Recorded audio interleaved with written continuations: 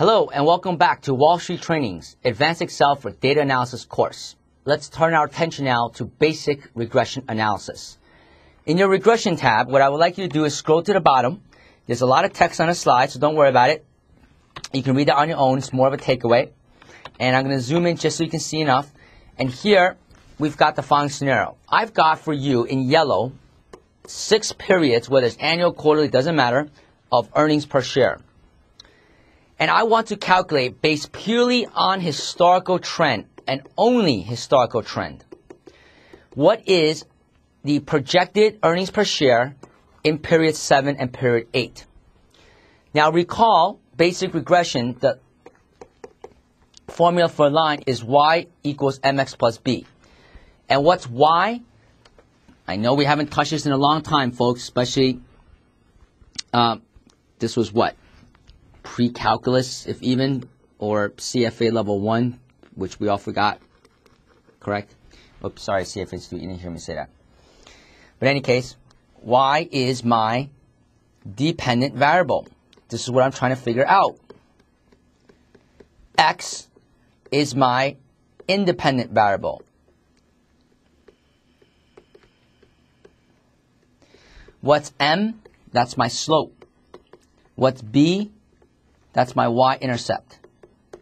Now don't forget, the whole point of this line is to try to minimize the error terms, the squared error terms, because y squared, because we don't care if it's positive or negative error terms, we just want to minimize it, find the line that fits best the data set based on minimizing the square of all of the sum of the error terms. So that's what y equals mx plus b does. Now this is not a course on regression, this is not a course on statistics. This is a course, or this section merely explains to us how we would actually calculate this in Excel. So, in cell D52, to figure out the slope, one function you could use is the linest function. The linest function just goes sequentially and says, give me the slope for the best fit line for these selected data sets in yellow. You can also use the slope function. And the slope function, you have to also actually select the x variables as well. So here, we didn't need to do that.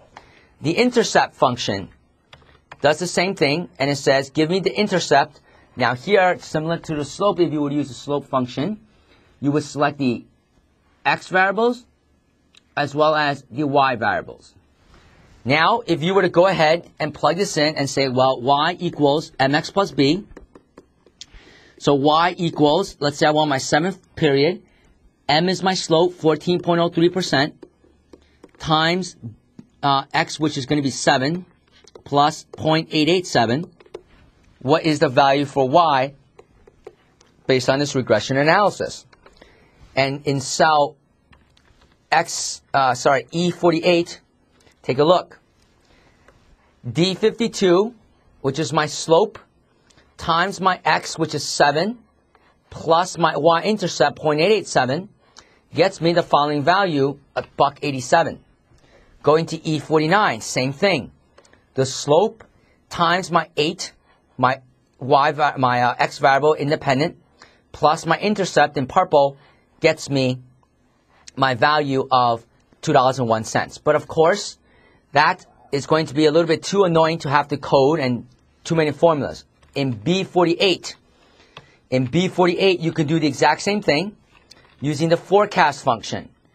And the forecast function does this calculation that's still here, that you see here, y equals mx plus b, using our inputs, and says forecast A48, which is my independent variable, number 7, period that I'm trying to calculate, comma, and it says select your known y's, so your y's, and then your x variables, and when you scroll up, you see those are selected in purple and green. You can barely see it on my screen here.